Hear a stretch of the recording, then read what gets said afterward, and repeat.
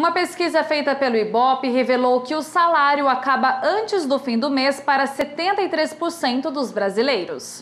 Segunda quinzena de outubro. E nas ruas, muita gente já reclama da falta de dinheiro. Diga aí, tem sobrado mês no final do seu salário?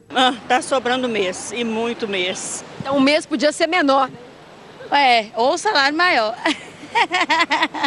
Esta é a realidade de 73% dos brasileiros, pelo menos é o que garante uma pesquisa do Ibope. Apenas 25% dos entrevistados disseram que sobra dinheiro no fim do mês. O percentual de 73% é formado por dois perfis. 42% falaram que normalmente falta dinheiro e 31% responderam que tem mês que falta e mês que sobra. Roberci conhece bem essa história.